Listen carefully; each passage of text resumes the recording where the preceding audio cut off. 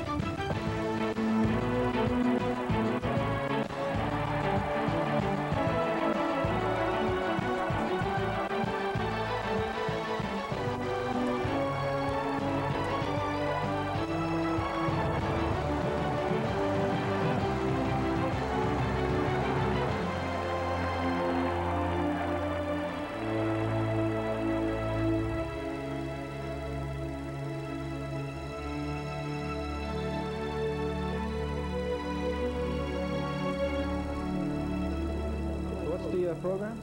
June 1993, the NHL Awards, the last official function of the hockey season that was. And 1 week before, Mario Lemieux will marry, a last official function of other sorts. 28 seconds. Take an elevator. Yeah. The year had begun with a celebration of a second consecutive Stanley Cup. And with the game's best player, there were heady expectations in Pittsburgh for another. Besides, I'm giving him his award, so you have to give it to him. I'm Peter Timmons. Yeah, Peter, how are you? How are you? Go on. Here, I'll take it. Thanks, Leo. I'll put you a bit. How you guys doing, all right? Great, man. All right. Can I ask you a question? Quick shot right here. Are you human? There you go, buddy. How are you doing? Nice to meet you. All right. Nice to meet you. See you. Hope everything goes right for you. Thank you. I'm going through that session right now. Are you? Yeah, I've got it pretty well conquered. It was an improbable 3 months that saw Mario Lemieux move from radiation treatment back to the ice. There, he quickly recaptured the form that would yield another NHL scoring title, while placing the Penguins on the threshold of becoming hockey's next dynasty. Somebody wants your autograph from California. Please. I'm a big fan. Come on, huh? Thanks. Hi, how are you? How you doing? Good. Feeling good? What's the dew going, huh? Kind of Been working on it. Feeling good? Yeah, not bad. Good. Doing better. It simply was not to be for Lemieux and the Penguins, who struggled in the playoffs. A bitter confrontation with New York's Islanders in the Patrick Division Final had seen Penguin fortunes hang in the balance. In the end, though, the New Yorkers shocked even themselves. In a season of upheaval, it was fitting that this night was Mario Lemieux's. First, the Masterton Trophy, recognizing perseverance. I'm very proud to have this honor. Certainly want to take this opportunity to thank all the fans across the National Hockey League who have supported me really when I needed it back in January. Thank you for all your letters and cards and support, and see you next year, I guess. Thank you. Moments later, a second, the Art Ross for leading scorer. Mario Lemieux. Finally, a third, the Hart Trophy, given to the NHL's most valuable player. Former Hart winner and Montreal Canadien great, Guy Lafleur, would make the presentation. For Lemieux, the moment resolved his childhood ambition. This certainly means a lot coming from my idol, Guy Lafleur. I used to watch him back in the 70s, Guy, on TV, and I really enjoy watching you play, and you were my idol for a long time, and still is my idol. Congratulations. No player in NHL history had ever won each of the Hart, Art Ross, and Masterton trophies. Yet Mario Lemieux had captured all three in one remarkable year. It is little wonder that Lemieux dominates the game of hockey. At 6'4" and more than 220 pounds, he cuts an imposing presence on the ice.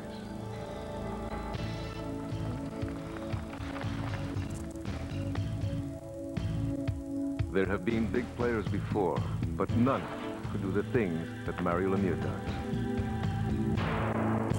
He makes everything look so easy, even the hard plays, he makes it look so easy. Right from the start, Lemieux demonstrated an uncompromising devotion to the extraordinary.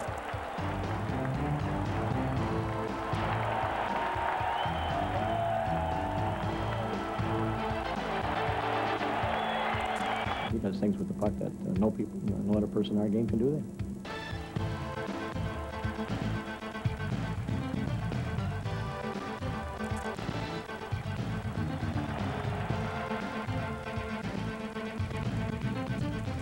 By simply moving the puck from one side of his body to the other, a reach of more than 16 feet extends his superiority. He just takes over a game. He's just a dominant force. With an almost deliberate ease, he foretells each play before it unfolds.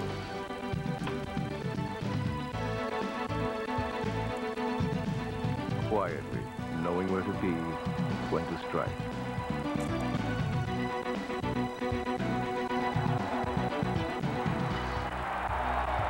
His size, his strength, his reach, he's got speed, finesse.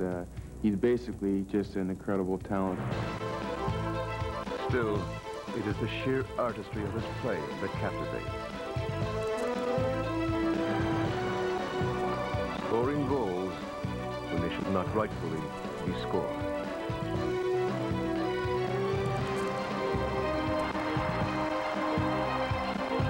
Seizing the moment. Eclipsing the best players in the game.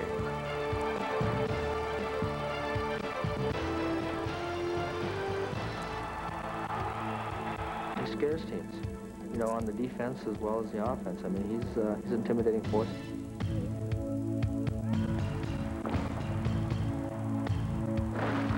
But the harsh demeanor of hockey has exacted a toll. With his back, it depends. I mean, if he gets a clean bill of health and, you know, he keeps himself in good shape, he can be dominant for the next 5 years, no question. For Mario Lemieux, uncertain health hasn't discouraged his will to succeed. Our only objective is to win the cup and regain the cup here in Pittsburgh. I think we have the players and the talent to do it. It's just a matter of keeping everybody healthy, and I think that we have a pretty good chance to do it.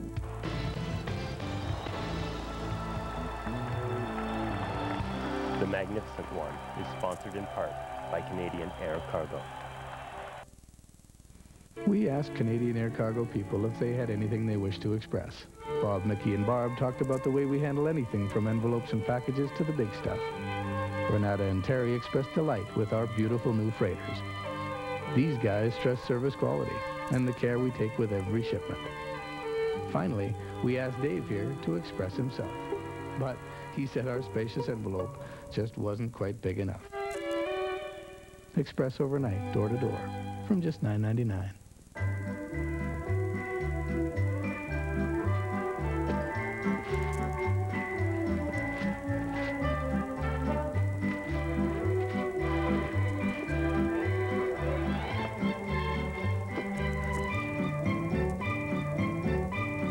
Tired of getting gifts you can't use? Stock up on holiday packs of Pepsi products and save over $100 on stuff you can. Have fun, be merry, party with Pepsi. Kim Leger, Esquire. Corey Boissel, Esquire. Introducing the Esquire watch collection. Susan Tyler, Esquire. Edward Zosky, Esquire. Annette Patansky, Esquire. Canada's newest line of watches with quality Swiss quartz movement, scratch-resistant crystal, starting at only $80. Melissa Roy, Esquire. Esquire. Esquire. The Esquire watch. It has your name on it. Frank Mahavlich, Esquire. Who can you lean on?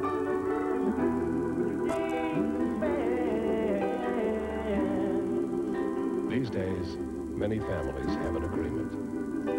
If a problem comes up around drinking, one of us will help out tonight, and we won't talk about how it happened until tomorrow.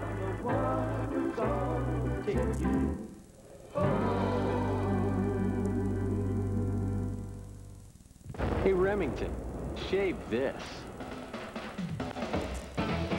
If you can grow it, we can shave it. Remington introduces the triple foil.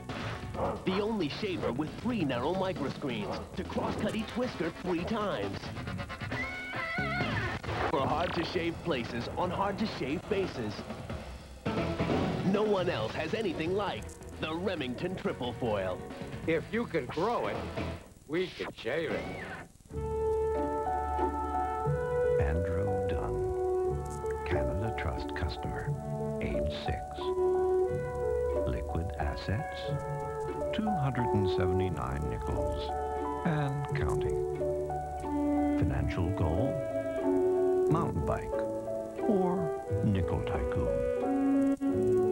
A small suggestion, start with the basics and see where it leads.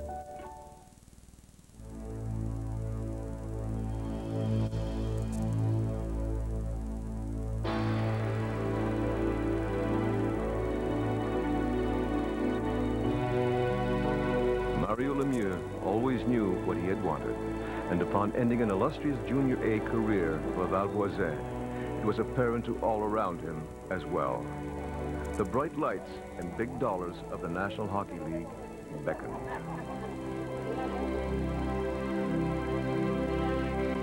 Pittsburgh's sad sack Penguins, who called an igloo home, were Mario's chief suitors. As hockey's worst team, the Penguins held first pick in the 1984 amateur draft, and it was clear to everyone who they were taking. It's going to be tough, a couple first year for the team, because the Penguins have 3 choices in the first round, so it will be good in 3 or 4 years, because you know they got good players in Pittsburgh. Penn's GM Eddie Johnson knew better than anyone. Lemieux would be his bad team's savior. Eddie Johnson came in Laval and he talked to me after the game, and he said I will be his pick. Nobody watched Mario more than I did that particular year. I think I maybe spent half of our season down there looking at him, and but it wasn't very hard to pick Mario Lemieux because he was by far the best player that year in the draft. Further hesitation? When draft day came, appropriately right in Mario's hometown, Eddie Johnson surprised no one. Pittsburgh. Pittsburgh, la premier choix de Pittsburgh, number 66, Mario Lemieux. Protocol dictated that the NHL's new chattels sport their future jersey. But Mario had a contract squabble with the Pens, and he wouldn't be paraded. There was a big difference at the time in the contract, so I was advised by the people that I was working with at the time not to go down to the table to take a stance, and certainly did that. And sometimes you regret what you do when you're younger, when you're not mature, but that's the decision that I took at the time, and I'm certainly going to live with it. Within a week, the two sides had come to terms, and the Lemieux had come to Pittsburgh. There was never any question that Mario Lemieux would play in the NHL, but there was considerable doubt whether he would dominate as he had in junior. He served notice quickly, his first chip in his first NHL game. A few nights later, early in the opening home game at the Igloo, with those closest to him in attendance, Mario made his mark in an unexpected manner, engaging little-known Gary Lupul in an old-fashioned fistfight on ice. The fans loved what they saw. The Vancouver Canucks were hardly amused. That was my first fight in the National Hockey League. You know, when you're young and you try to make an impression on the city and the fans here in Pittsburgh, you do things that I normally never did in junior. Pittsburgh responded. Penguin games that had been half full before were sold out now. Mario Lemieux was the reason. The 18-year-old French-Canadian had made hockey exciting again. He'd given the Penguins the prospect of building a champion, and he hadn't wasted any time doing either.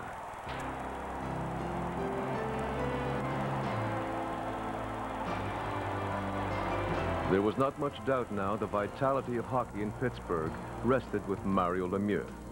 It wasn't long before the hockey world was measuring the young centerman's prowess with that of player of the age, Edmonton's Wayne Gretzky.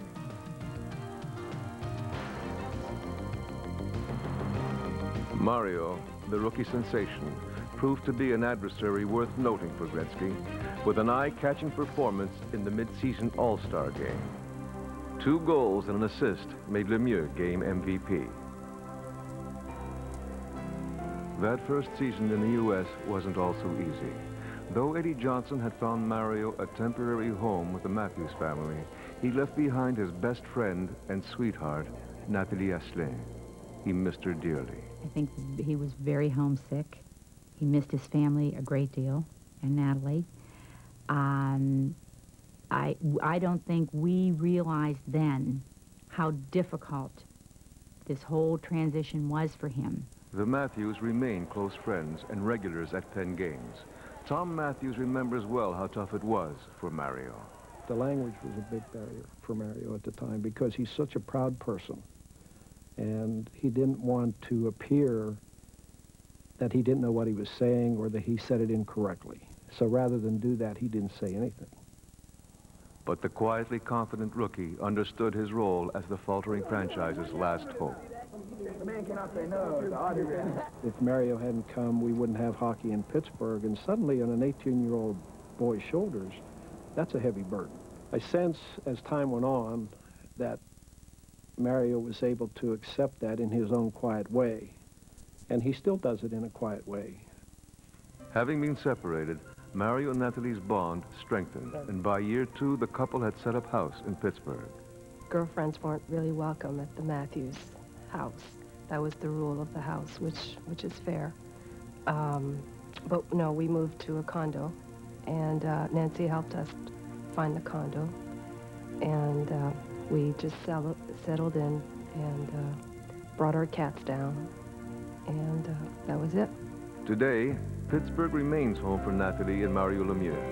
They have only recently moved to the stately suburb of Sewickley, intent on securing a retreat from superstardom. Mario has made every effort to keep public profile and private life distinct. He's a hockey player, and he's very good at it, but that's not who I'm living with, and that's not who I married. I married the person, just the private person. That person who is a good father, who is very funny and very private. But celebrity doesn't come without obligation. Mario Lemieux knows that. He makes numerous charitable appearances each year, and ironically, has been spokesman for the Pittsburgh Cancer Institute for 6 years now. Lemieux is not often seen anywhere in public without a legion of admirers.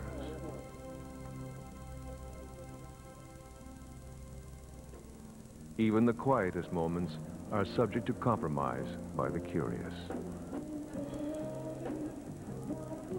It's pretty tough going out. We haven't been in a movie theater for like years. Restaurant, we always go to the same restaurant because the owner knows us and they just put us in a corner. And, but, I mean, that's the price you have to pay. My privacy is very important to myself and my family, and I've always been that way, to remain very private, and sometimes it's tough because of what I do and what I represent to the fans in the city here in Pittsburgh, but for the most part, the fans are pretty good about it. They know that from over the years, from learning from myself, that I'm very private, and I'd like it to remain that way. Some would have it otherwise. Lemieux's intense protection of his private world has made him the subject of criticism over the years. Thank you, Big Guy. No problem. He remains resolute. I just don't pay too much attention to that. I know that the people that are close to me, my family, my friends, know my character and they know what I'm all about, and that's the most important thing to me. You know, there's a lot of different things that people are going to say about you, and you can't stop them from saying that. Lemieux finds himself most at ease around aspiring hockey players. Having known a similar dream as a youngster, he understands the importance of role models.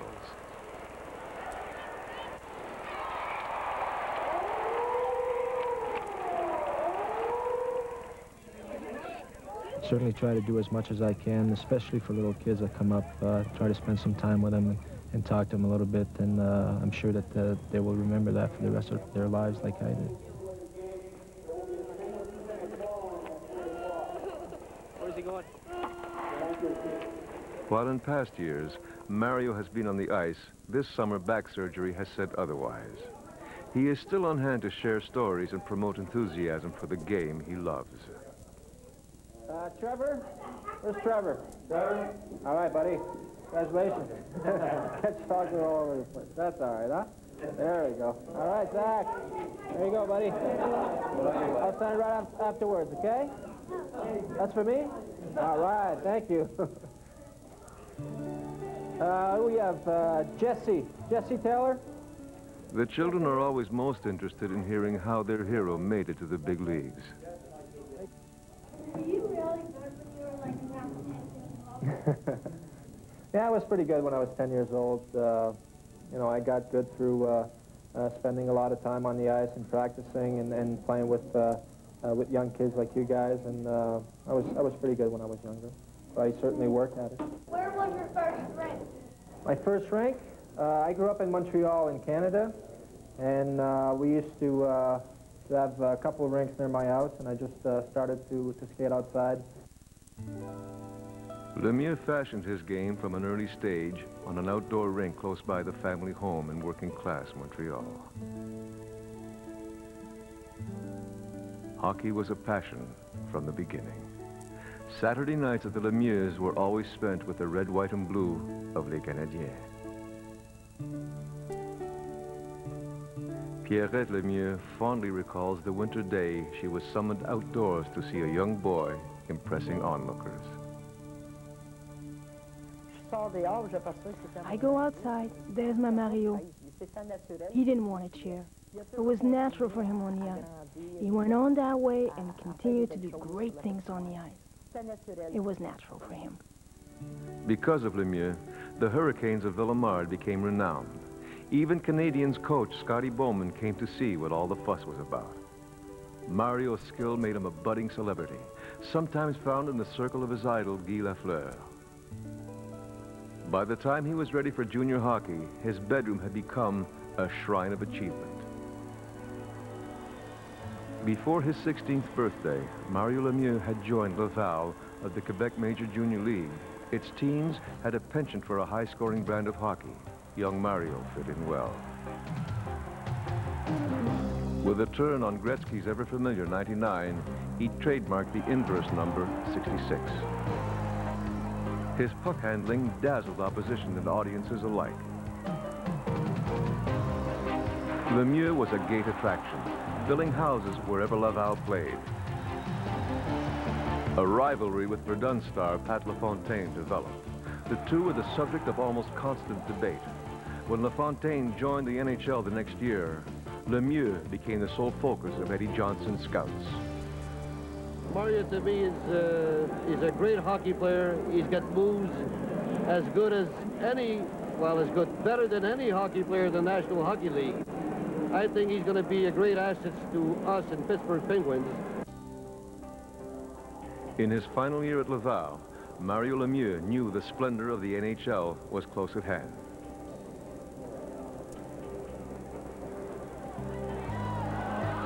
So did opponents who wanted one last shot at him. The media got in the act, chastising Lemieux for not accepting an offer to play in Sweden over Christmas with the national junior team. Lemieux stood his ground firmly. I made my decision, and they seem to be not happy about my decision, and I don't know what to say about that. There were cries he was unpatriotic and threats of suspension. Mario was unmoved. Last year, I went to Russia with Team Canada, and I have a bad experience.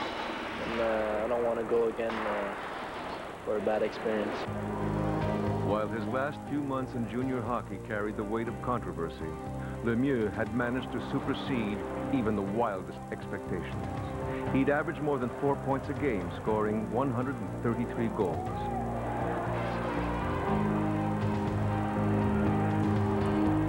In his final year, Lemieux shattered Lafleur's junior scoring record, counting 282 points.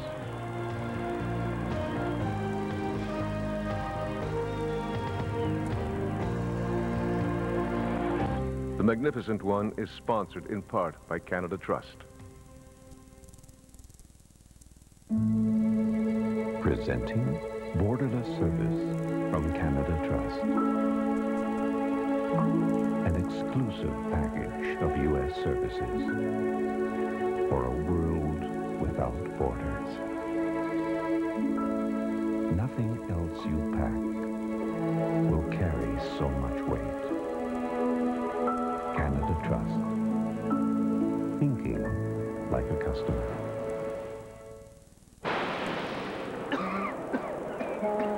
In a far stretch of sea, the wind howled with all its breath and the waves dashed with ferocious venom. Icelandic water and cold, damp fog brought out the cruelest of coughs and sore throats. It was with good fortune that pharmacist James Lofthouse had created a medicated lozenge from all natural sources over 128 years ago.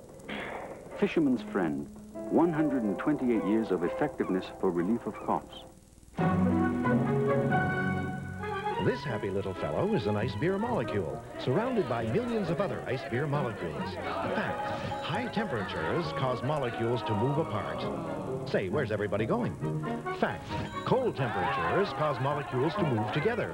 Fact, only Canadian ice is ice brewed and ice filtered. Conclusion, for an icy clean taste, try Canadian ice. Tomorrow's beer, today. No atoms were split in the making of this commercial. Hey, Remington. Shave this. If you can grow it, we can shave it. Remington introduces the triple foil. The only shaver with 3 narrow microscreens to cross-cut each whisker 3 times. For hard-to-shave places on hard-to-shave faces. No one else has anything like the Remington triple foil. If you can grow it, we can shave it.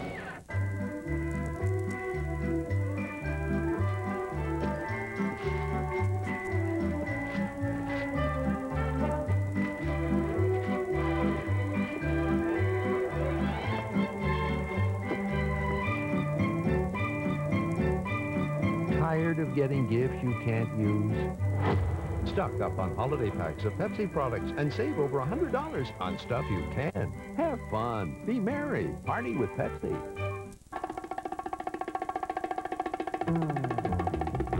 Somewhere, someone's thinking about a cure for cancer, a cure for politicians, a vaccine for baldness, a personality scanning device, a nifty little thing that'll keep your shirt tucked in, a cure for hunger, 12-hour breath mints, a workable education system, and self-cleaning dishes. Got any ideas?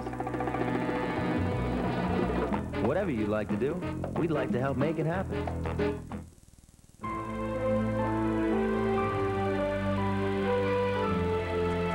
I think it was a turning point at the time. I think it just came at the right time in my career. Being a part of a team and knowing what it takes to win and what it takes to be successful. Learning how to win with guys that have won cups in the past, Gretzky, Messier. At that time, he was just getting to the point where he was going to flourish as a true superstar. Lemieux led the tournament in goals, Gretzky in points, and they were magic out there. They had them play in the same line. Both those guys fed off each other. They just, they went to town.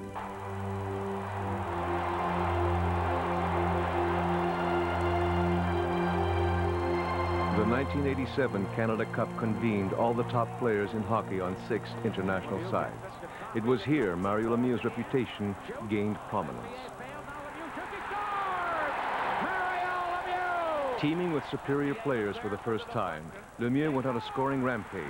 Led by the combination of Gretzky to Lemieux, Canada went unbeaten into the Cup championship.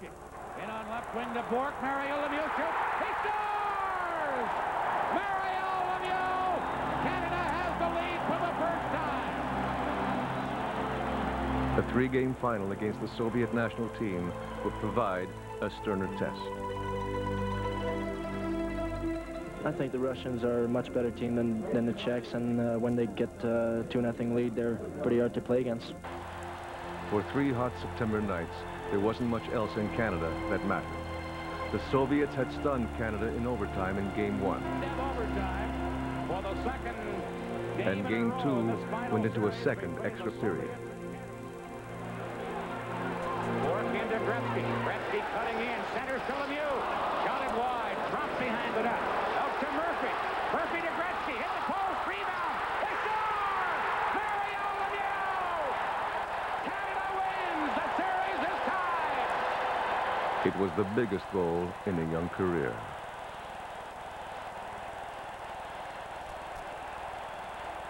The third and deciding game was intense, and when the Soviets grabbed an early 3-goal lead, Canada was in trouble.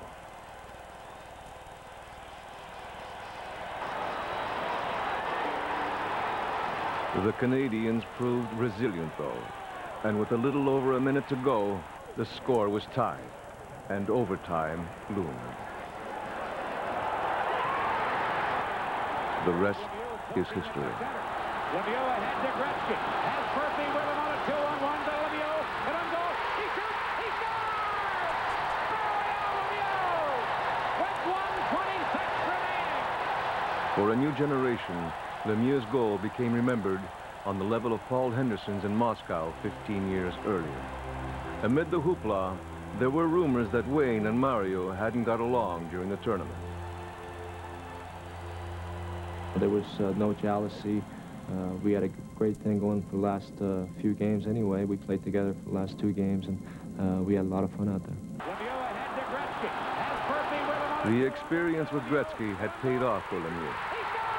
You know, Gretz is a great team player, and you know, at the time he made some plays that were right at the time. Even though it was myself that was there or somebody else, he was going to make the same play anyway. I didn't see any jealousy. I never saw anything in the room. I never saw anything off the ice.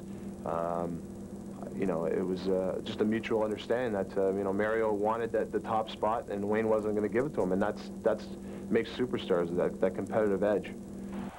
After the Canada Cup, it was apparent that early comparisons between the 2 stars hadn't been premature.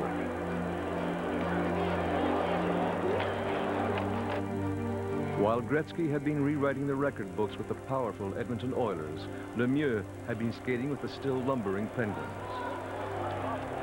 Things were about to change. Lemieux brought a newfound confidence to the Penguins from his Canada Cup experience. He had something to prove. Mario was tired of losing. He wanted the Penguins to become winners, and he went about seeing they did exactly that.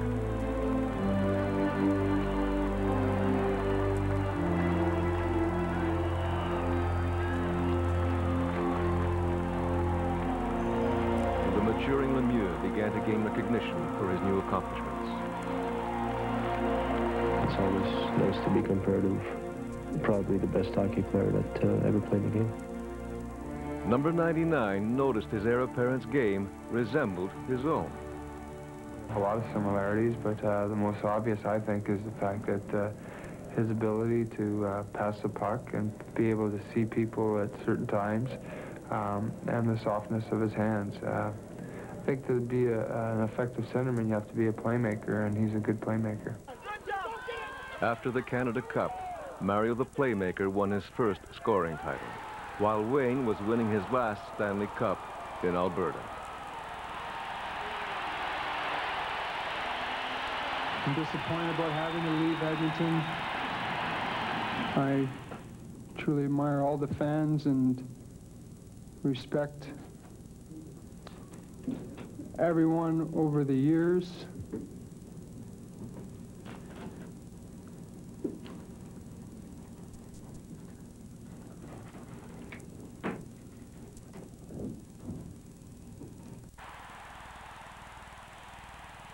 The move to Los Angeles put Gretzky in a hockey wasteland. And despite some of the old magic, there was little doubt now that the natural order of things on ice had been indelibly altered. Gretzky's reign over the NHL's most prized trophies was rudely interrupted by Lemieux. A quiet rivalry developed, with things not quite as cool as they sometimes seemed.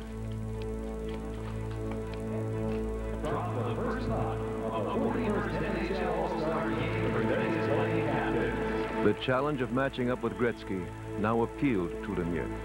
Before a hometown crowd in the 1990 All-Star game, Mario scored 4 times, the first just 21 seconds into play. Mike Hurley. Here's Mario. Backhanded in.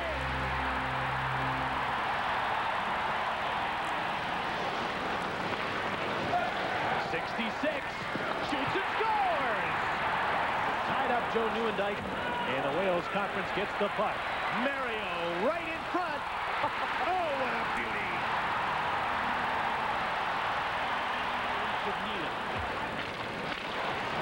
There's Lemieux with his shot and his 4th goal.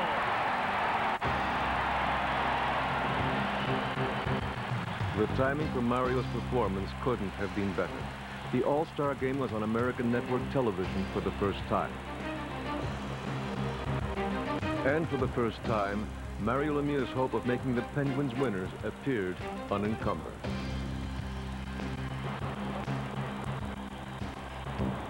But the physical nature of hockey had an adverse effect on Lemieux's young career. Opponents reasoned that if you stopped Mario, you stopped the Penguins. He was pounded relentlessly. His lower back became a problem. Finally, in the midst of an assault on Gretzky's 51-game scoring streak, he could suffer no more. The streak ended in New York at 46 games. What followed next has become frustration without end for Mario Lemieux. In 88-89, I started to miss some game because of back problems. Eventually had some surgery a couple years later, and been fighting back problems for the last 5-6 years. His problem actually was a very complicated one. Penguins physician Charles Burke inadvertently discovered the back problem in an insurance physical. At the end of the physical, this was actually added as an addendum. He complained, he said, oh, by the way, I'd had an episode or 2 of back pain in the past. So someone picked up on that and said, well, maybe we ought to do a CT scan of his back just to be complete. And they found in what we call an asymptomatic herniated disc. Lemieux hadn't really had back problems before. He had only been occasionally annoyed by minor aches. Yet examinations revealed a severely herniated disc. In the ensuing weeks, Mario was given medication and a battery of lower back exercises. He might not require surgery if things went well, but the CT scan had, unfortunately, found more. At the same time was also found on the opposite side of his back a stress fracture or a small break in one of the small bones in the back. The small break in his back is most likely hereditary, but can be caused from the constant hitting flexion position that hockey players are in, because we see the same type of injury in professional football linemen. Lemieux worked in therapy for more than a month. It was no good. On July the 11th, 1990, he had the back operation. By training camp, the scar tissue around the herniated disc had contracted an infection.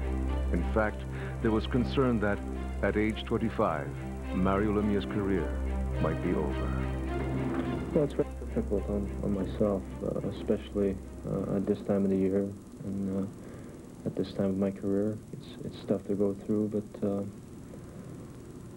you know, I have to do whatever's best for myself and my health. During the season, I went through back surgery, then the infection came along. I was in bed for about 3 months. I didn't know if I was going to play hockey again or let alone play hockey, just walk again. In late January, undaunted, he returned. Though missing the first 50 games of the season, Mario wanted desperately to play. He was reaching the peak of his physical abilities and could not bear the thought of sitting out. The decision was his, and as long as he wanted to play, we tried to do what we could for him. And, you know, we did caution him at the appropriate times medically when we thought that he might be causing more damage, but I don't think that time ever truly arose where he was at risk of greater damage. There was many nights we literally picked him up off the training table and would sort of propel him out into a locker room to go out and put his equipment on, and he would be playing at 25%, and he was still better than everyone else.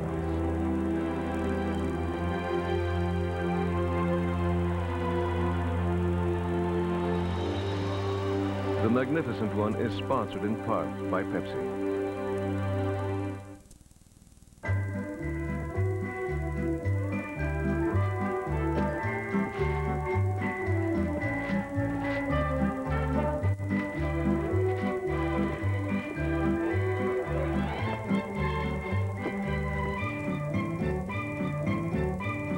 Tired of getting gifts you can't use?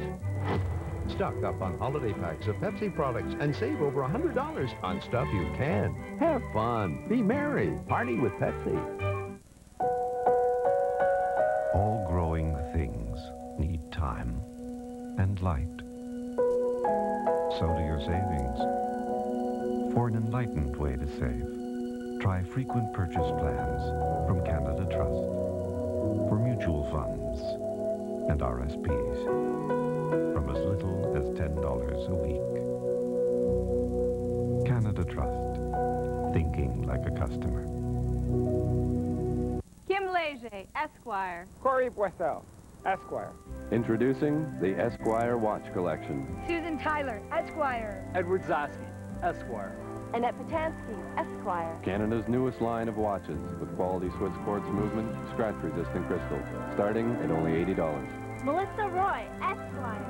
Esquire. Esquire. The Esquire watch. It has your name on it. Frank Mahavlich, Esquire. In Canada, people respect the winter elements and will dress appropriately, easily adapting to the change of seasons. Winter, where you'll find the clean, crisp taste of Molson Canadian. I love this country. And what beer's all about.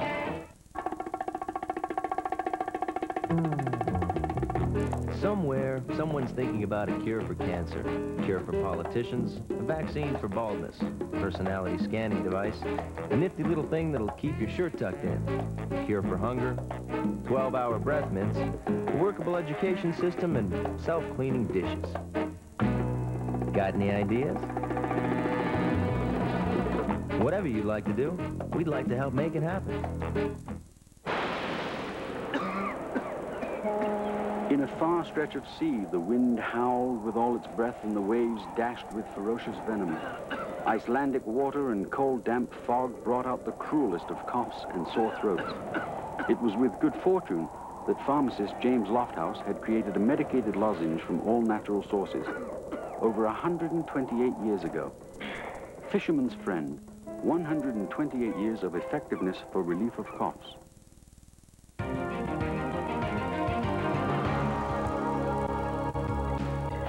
The 1991 playoffs saw the Pittsburgh Penguins come of age. The center penalty coming up. Look at Lemieux. Oh, my heavens. What a goal. What a move. Lemieux. Oh,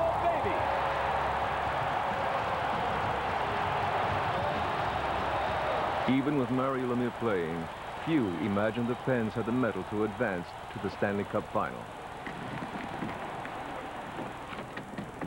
As always, the playoffs produced furious action.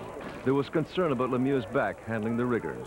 Unlike before, the Penguins proved more determined, eliminating Boston in a tough 6-game series and advancing to the final.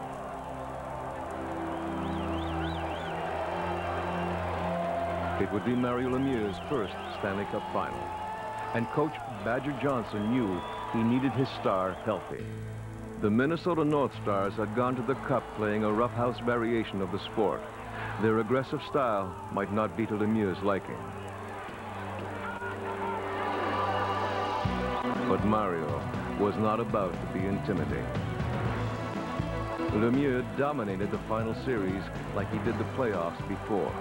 He scored 44 points in just 23 games, going pointless in only one of them. And his back had kept him out of but one other. The performance made Lemieux the Conn Smythe Trophy winner as playoff MVP.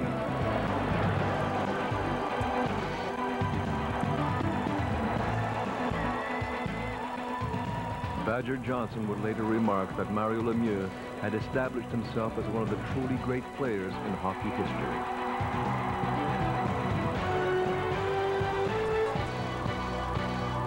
And Lemieux had finally achieved what he and the Penguins had hoped for that June afternoon in Montreal when Eddie Johnson called his name. It's a dream come true to win the Stanley Cup. That's what you work for all your life. When you're growing up, practicing every day, working hard, you get on the big team. You know, that's what players are in the National Hockey League for, is to win championships. Mario Lemieux had overcome a great deal in this first Stanley Cup year, and the power of the moment was never more evident than when he held Nathalie in the dressing room shortly afterwards.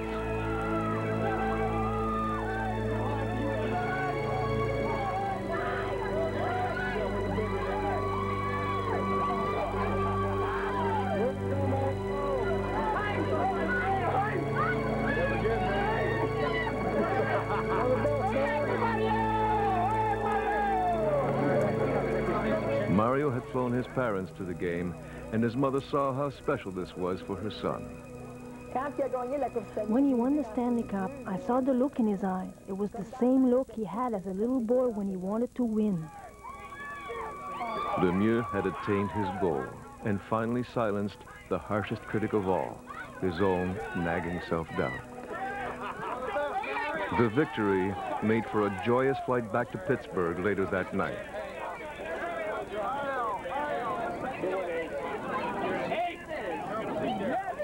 Get that camera going. The big boy's taking one right now. Come on, hey! Hey! Yes!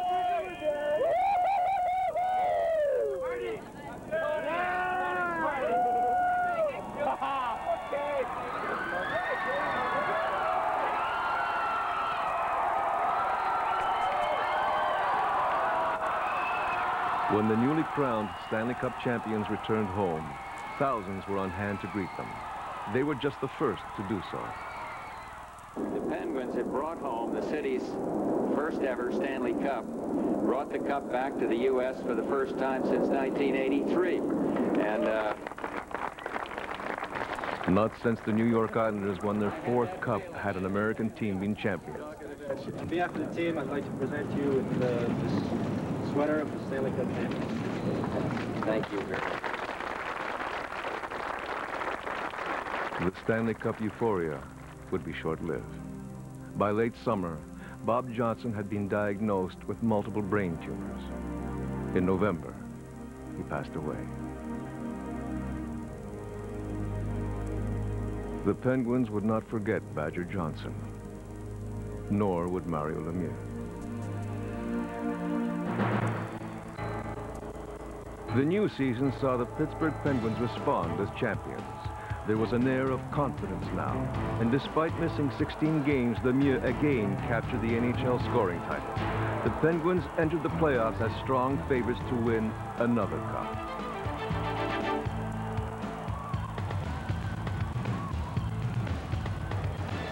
But then fate struck.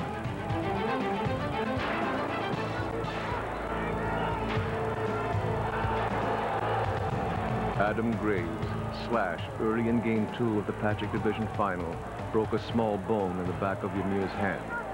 Only a few months earlier, Mario had strongly denounced the NHL's tolerance of dirty play. He had been fined. His vindication now seemed somewhat ironic. He would miss the next 5 games. The Pens eliminated the Rangers as Lemieux and new team owner Howard Baldwin looked on. There was yet another triumphant return. Mario had been fitted with a special glove and cast. The injury hardly mattered. The Penguins swept Boston aside in 4 straight games.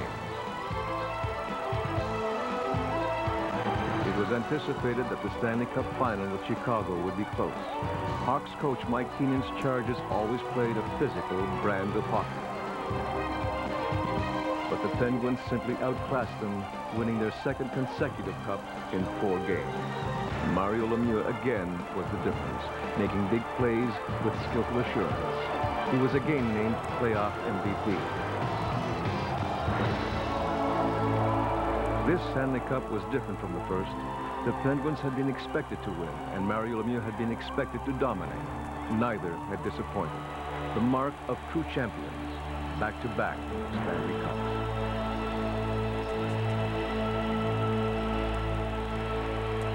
And when the Pens gathered at center ice that night, there was a sense that they were far from being done.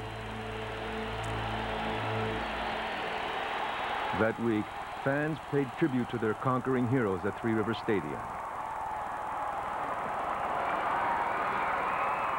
The opportunity to commend his captain didn't go unnoticed by winger Phil Bourque. And how about Mario, our 2-time MVP? I think he deserves $4 million a year. Mr. Baldwin, don't you agree? Most were amused, though Pens chairman Howard Baldwin would do much better for Mario Lemieux. Baldwin had seen Orr and Gretzky get traded, and Bobby Hull jump to another league. He wasn't about to see his star fall victim to the same fate. Mario Lemieux is now signed to a lifetime commitment with the Pittsburgh Penguins Hockey Club. Lemieux signed a $42 million contract, making him the highest-paid player in the game. This is certainly a great birthday present, Howard. Thank you very much. I am very excited to have the opportunity to be in Pittsburgh probably for the rest of my life. The agreement made Mario Lemieux and the Pittsburgh Penguins partners. There would be shared revenues and new marketing initiatives and strategies using Mario's name. Yes, it's the largest contract in the NHL. There's no doubt about it. It should be. There's only one of them. I was very fortunate to sign that contract and work with Mr. Baldwin at the time. He's a very good friend of mine now, and we spent a lot of time together. We get along just great. And to be able to maybe generate some, not maybe, but to generate more revenues for Mario and generate more revenues for us. And we've been able to do that. And we did it first with this kind of a contract. Now I see a lot of other teams trying to do the same thing. One team was L.A. Word was that Gretzky had cut a 3-year, $25 million deal, but large sums would be deferred. I don't think anybody really knows what it is. And when we look at it and we see what it is, then we'll make a decision. I will always do right by Mario. But I want to see that Mr. Gretzky's contract all laid out and see these wonderful numbers on a piece of paper so that I understand it. Baldwin and Lemieux have formed a powerful alliance in an era when sport is sometimes dogged by owner-player mistrust.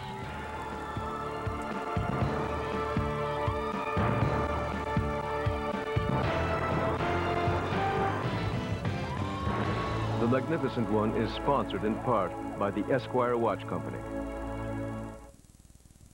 Kim Leger, Esquire. Corey Boissel, Esquire.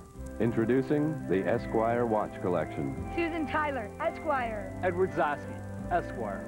Annette Patansky, Esquire. Canada's newest line of watches with quality Swiss quartz movement, scratch-resistant crystal, starting at only $80. Melissa Roy, Esquire. Esquire. Esquire. The Esquire Watch. It has your name on it. Frank Mahavlich, Esquire. The Canadian ice beer molecule. Rarely found in isolation, it prefers instead to bond with other Canadian ice beer molecules into larger, more complex structures. For reasons as yet unclear to science, these structures are based on multiples of 6, the most complex being the bideca quadrupod, what scientists would call a 2-4. Canadian Ice, tomorrow's beer, today. Hey, Remington, shave this. If you can grow it, we can shave it. Remington introduces the triple foil. The only shaver with 3 narrow microscreens to cross-cut each whisker 3 times. For hard-to-shave places on hard-to-shave faces. No one else has anything like the Remington triple foil. If you can grow it, we can shave it. In a far stretch of sea, the wind howled with all its breath and the waves dashed with ferocious venom. Icelandic water and cold, damp fog brought out the cruelest of coughs and sore throats. It was with good fortune that pharmacist James Lofthouse had created a medicated lozenge from all natural sources over 128 years ago. Fisherman's Friend, 128 years of effectiveness for relief of coughs. We asked Canadian Air Cargo people if they had anything they wished to express. Bob, Mickey, and Barb talked about the way we handle anything from envelopes and packages to the big stuff. Renata and Terry expressed delight with our beautiful new freighters. These guys stress service quality and the care we take with every shipment. Finally, we asked Dave here to express himself, but he said our spacious envelope just wasn't quite big enough. Express overnight, door to door, from just $9.99. For Daniel Hillard, the problem was how to see his kids. Can't you just tell Mom I'm sorry? The solution, could you make me a woman, was Mrs. Doubtfire. Hello? Now, the only thing harder than being 2 people I'm becoming a new man and a model father. is being in 2 places This is what? at once. You hung it in the men's room. Robin Williams God, it's hot in here. is Mrs. Doubtfire. Starts Friday at theaters everywhere.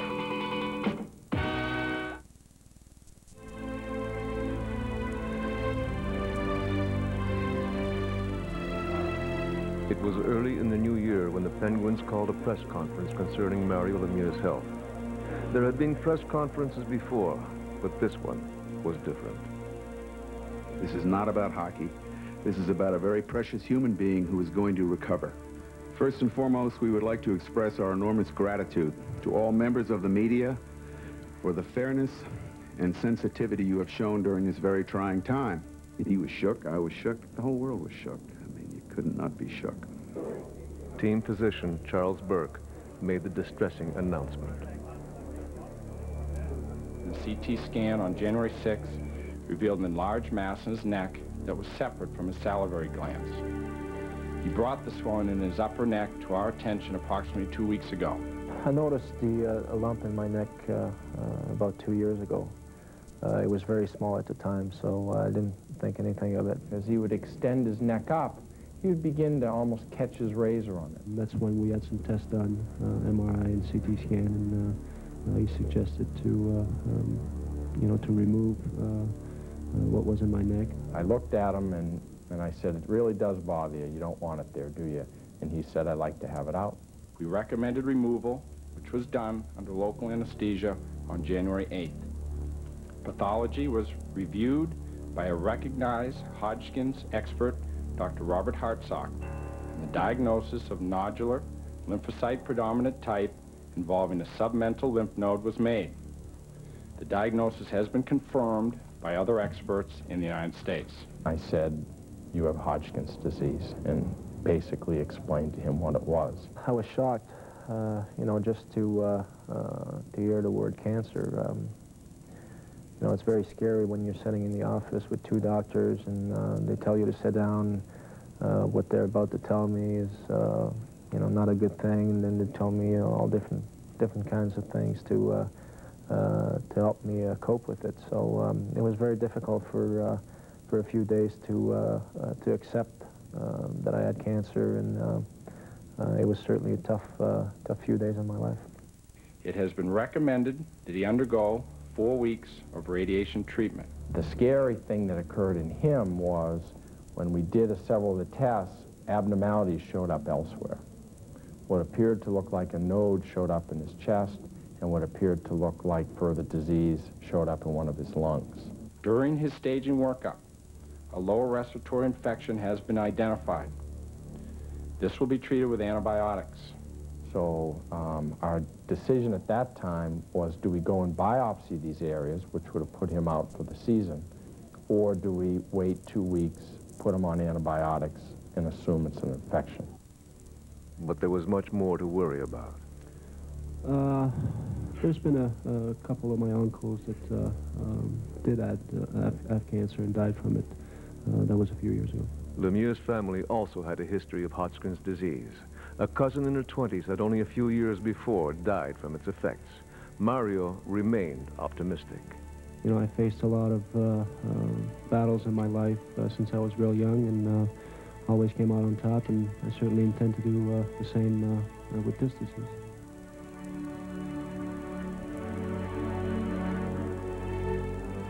Leaving the press conference that day, Lemieux was unsure whether the casually mentioned lung infection was cancerous.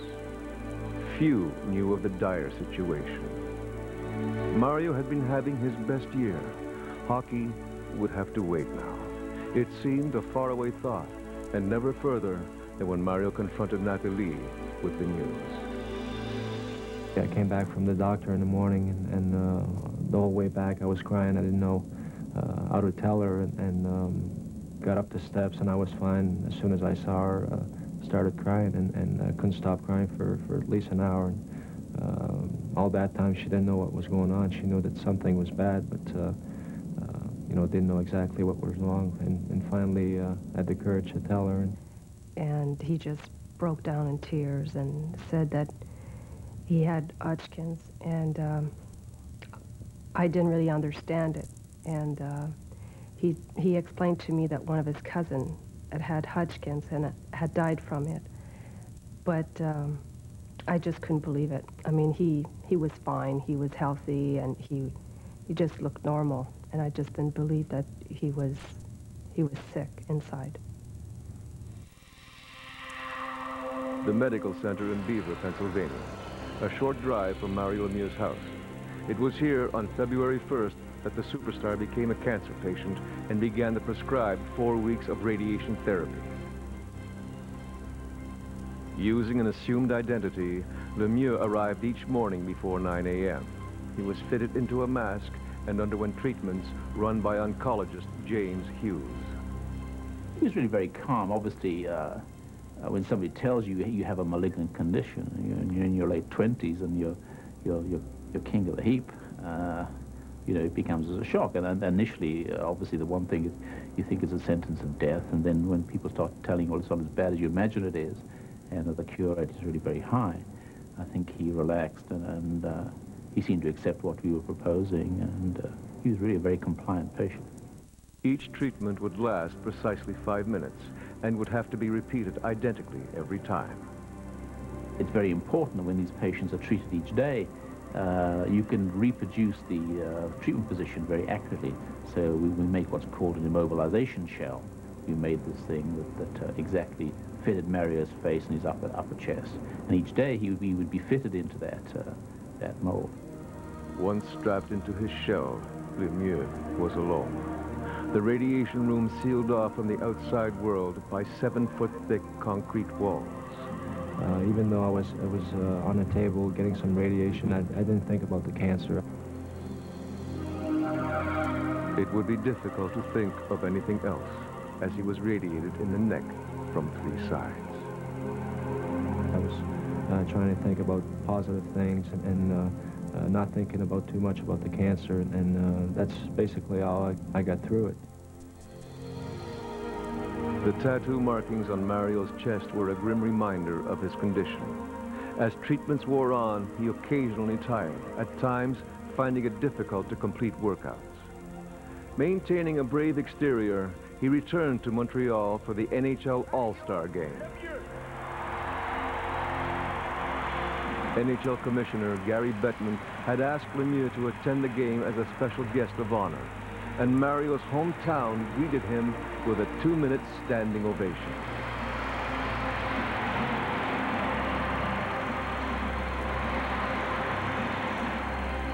A few weeks later, on March 2nd, Lemieux chartered a plane to Philadelphia.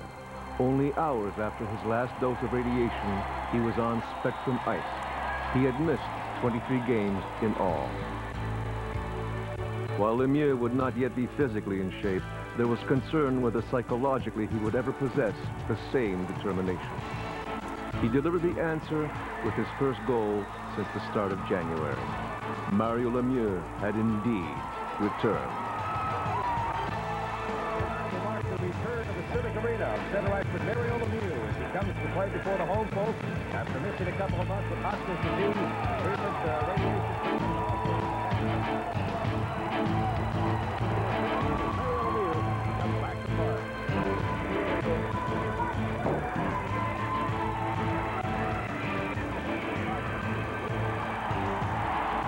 Lemieux's homecoming was only his third game back. In New York, he managed to play but 5 minutes. Early on, his foray into the Boston zone created a goal in a 3-2 Penguin win. In the weeks that followed, Lemieux scored in bunches. In a period of 16 games, he knocked in 27 goals.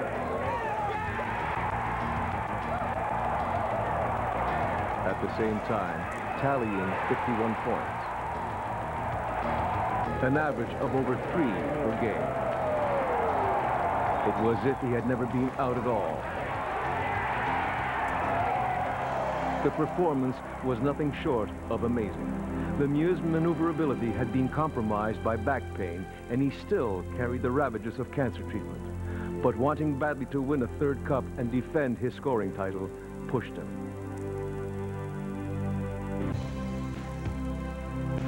An old rival, Pat LaFontaine, had passed the injured Lemieux to lead the scoring race. By the time Mario reappeared, he trailed LaFontaine by 12 points. There was little over a month to go in the regular season, and many doubted if Mario could catch LaFontaine. Is the scoring race over? Not that I know of. Not that I know of. They should never have questioned Mario Lemieux. This night alone, he banged in 5. In only 60 games, he had 69 goals. His 160 points won the title over LaFontaine by precisely 12 points. A 24-point turnaround. Since Mario's comeback game at home, the Pens had gone on an unbelievable 17-game winning streak. The team's 119 points were the most by anyone since the heydays of the Oilers. On the eve of the playoffs, everyone knew Pittsburgh was, again, the team to beat.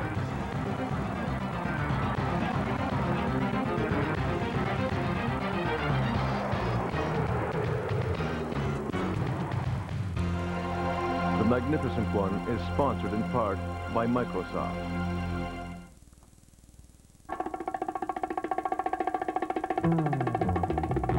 Somewhere, someone's thinking about a cure for cancer, cure for politicians, a vaccine for baldness, personality scanning device, a nifty little thing that'll keep your shirt tucked in, a cure for hunger, 12-hour breath mints, a workable education system, and self-cleaning dishes. Got any ideas? Whatever you'd like to do, we'd like to help make it happen.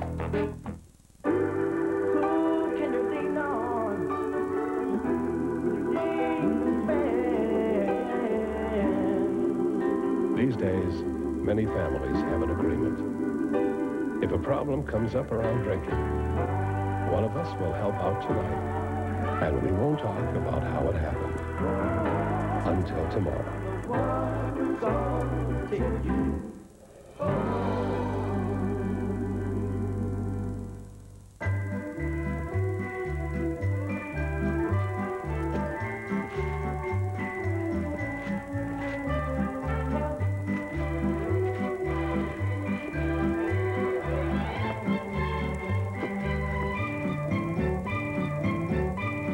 Tired of getting gifts you can't use?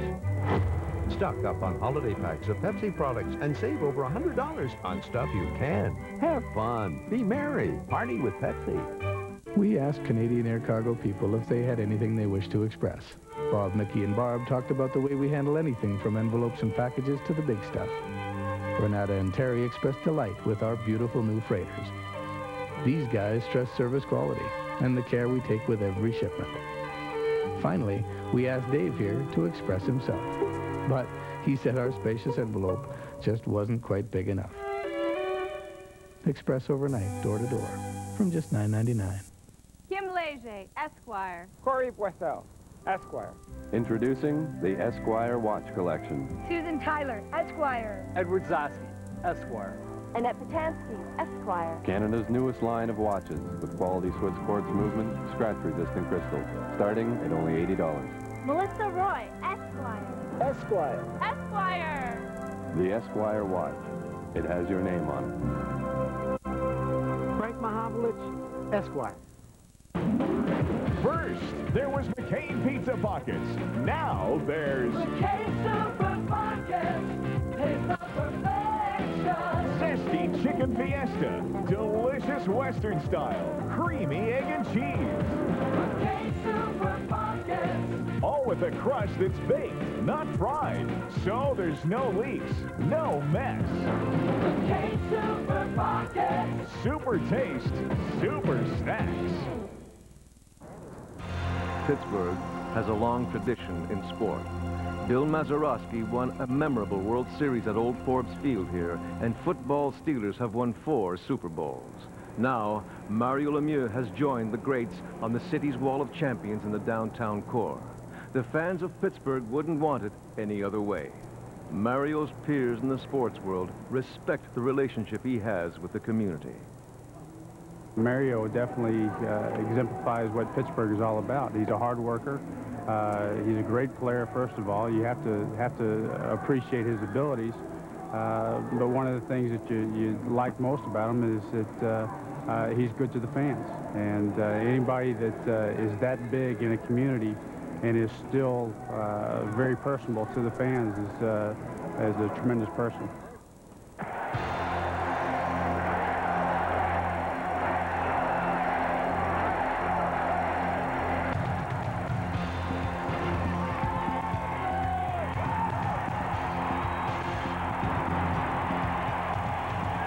Lemieux was back in charge as last year's playoff got underway. The Penguins had entered the Stanley Cup round unbeaten in 18 games. And they took it to the New Jersey Devils at every opportunity.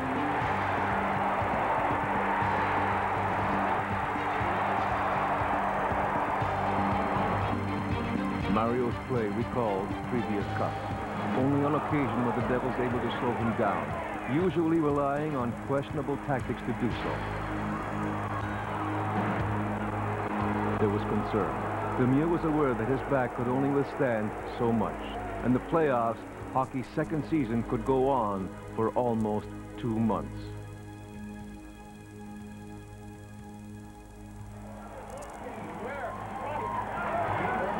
It was over quickly, the Devils yielding in just 5 games. And Mario and the Pens eyed their next opponent. Washington would be preferable. The Pens had always had trouble with the Islanders. Back in the 70s, the New Yorkers had come back from 3 games down to eliminate Pittsburgh. It wouldn't come easy. Mario knew that.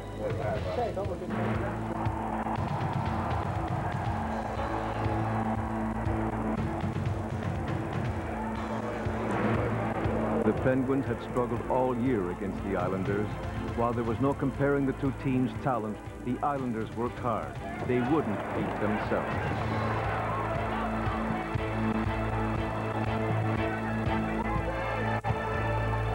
Mario's back began to act up again. He had been skating with pain. Shortly after the first game was underway, he would be unable to continue.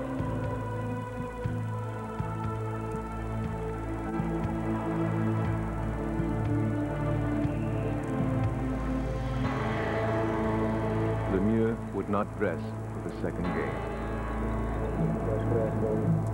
But the nature of this thing is as quickly as it sometimes comes on, it goes away just as quickly. Yeah, that's what's been happening for the last couple of years. You know, the sharp pain comes, and the more I play, the worse it gets. Mario remained optimistic he would return shortly. Scotty was optimistic that he would try it on. He had no idea his back would seize up by morning.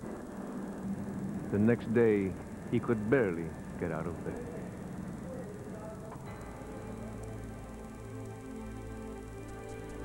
After playing only briefly in New York, Lemieux underwent traction to stretch his muscles, took medication to ease the pain. It worked. Now with the series tied at 2, the Penguins had home ice and momentum.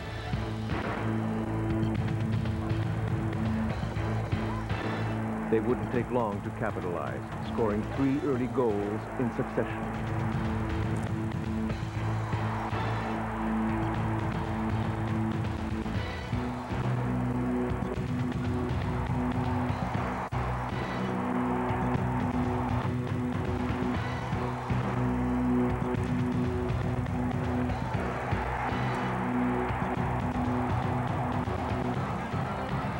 This night, the Penguins would coast to a 6-3 win to take the series lead, but not before the mood of things changed considerably.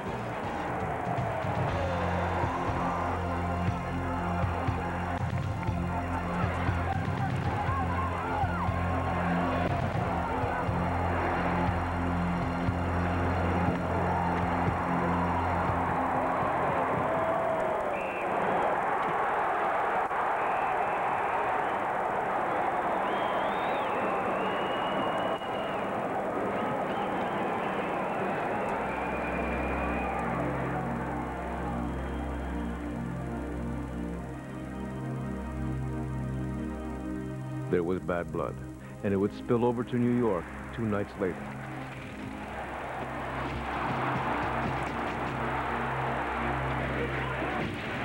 Mario felt the weight of the series on his shoulders, and what's worse, with a sore back, he felt it slipping away.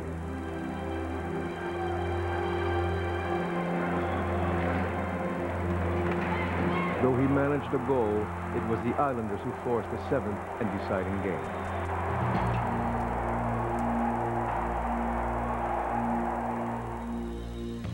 With the Penguins back home for the 7th game, Pittsburghers were confident of victory. After all, they were the Stanley Cup champions and had won big games before.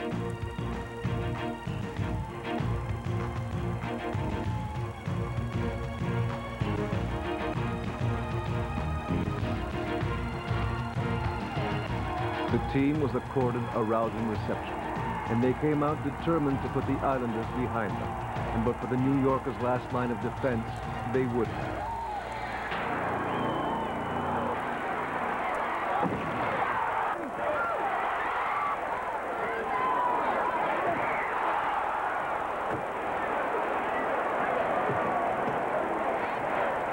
Then, the unthinkable.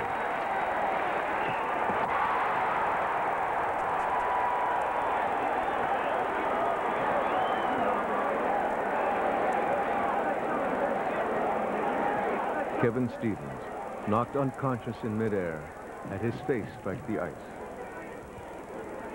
He was rushed to hospital for emergency surgery. And when Mario hit the goalpost, it was obvious Penguin fortunes wouldn't change.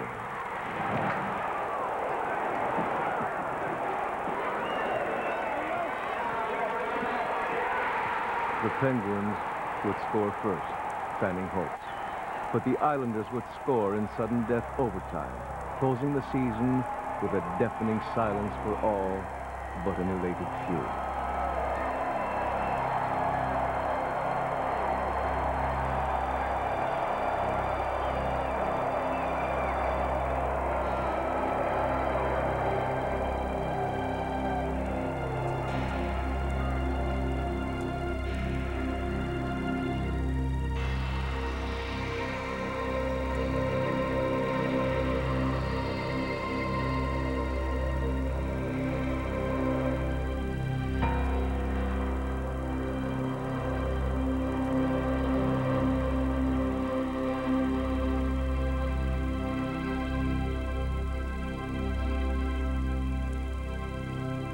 In a year of extremes, Mario's health frustrations were tempered by the arrival of a baby daughter in April. and his marriage to Nathalie Asselin in June. They were wed in Montreal's majestic Notre-Dame Cathedral. Father Michel Fortin, who had known Mario since his childhood, presided before several hundred of their closest friends and family. Mario had met Nathalie when he was 17. She was only 15. They both knew from that moment that this day would come.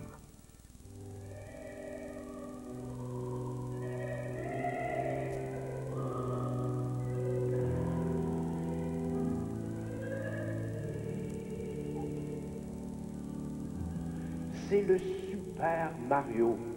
C'est Mario le magnifique. Ils viennent juste de découvrir, à cause de tes exploits et parce que tu es le meilleur joueur de hockey au monde. Nathalie, je te donne cette alliance en signe de notre amour.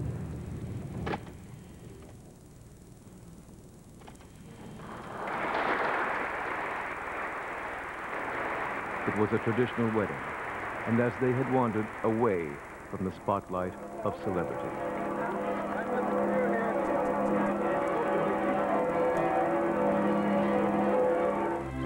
The Magnificent One is sponsored in part by Remington.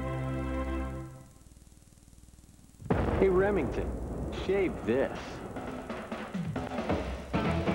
If you can grow it, we can shave it. Remington introduces the triple foil.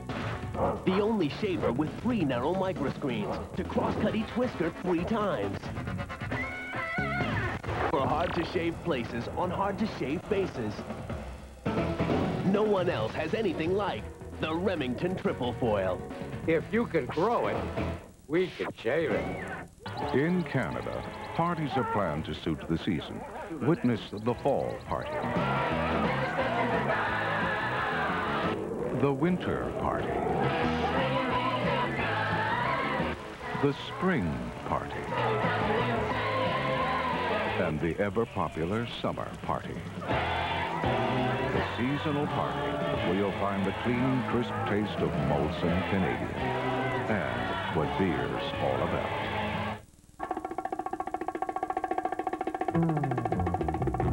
Somewhere, someone's thinking about a cure for cancer, a cure for politicians, a vaccine for baldness, a personality scanning device, a nifty little thing that'll keep your shirt tucked in, a cure for hunger, 12-hour breath mints, a workable education system, and self-cleaning dishes. Got any ideas? Whatever you'd like to do, we'd like to help make it happen. We asked Canadian Air Cargo people if they had anything they wish to express. Bob, Mickey, and Barb talked about the way we handle anything from envelopes and packages to the big stuff. Renata and Terry expressed delight with our beautiful new freighters. These guys stress service quality and the care we take with every shipment.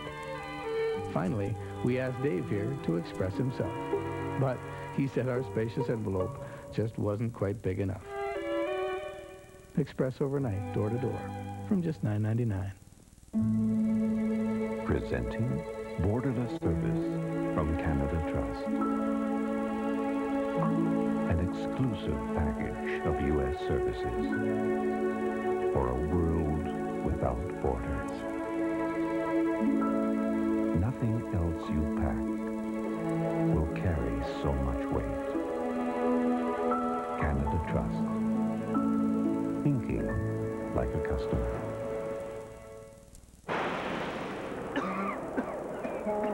In a far stretch of sea, the wind howled with all its breath and the waves dashed with ferocious venom.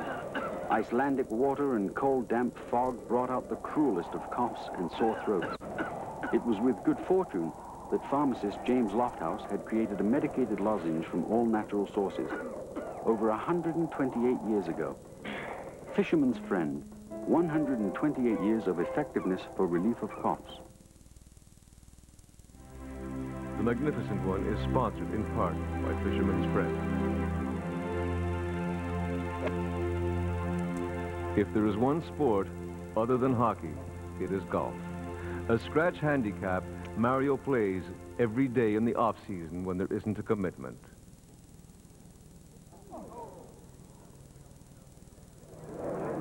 you go, sir.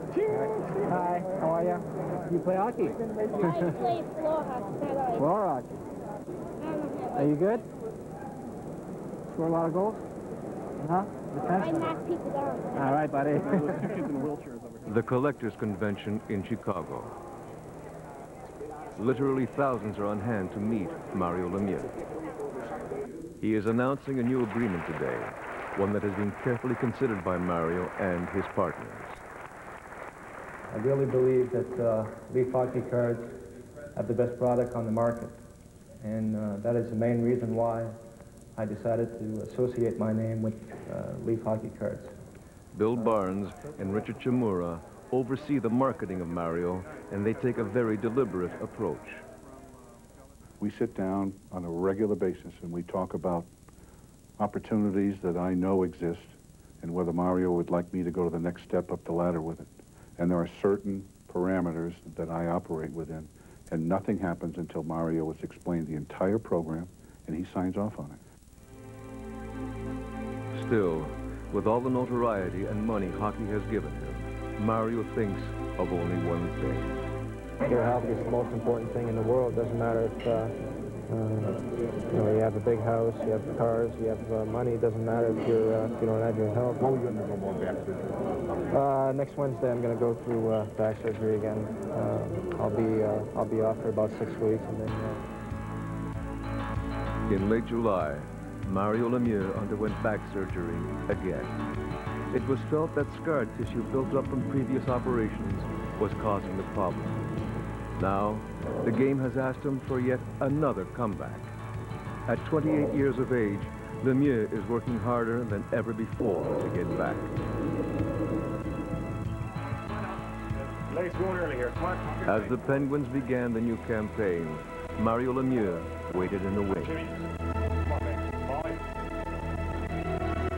A new season brings new hopes, and the question of when Mario will return.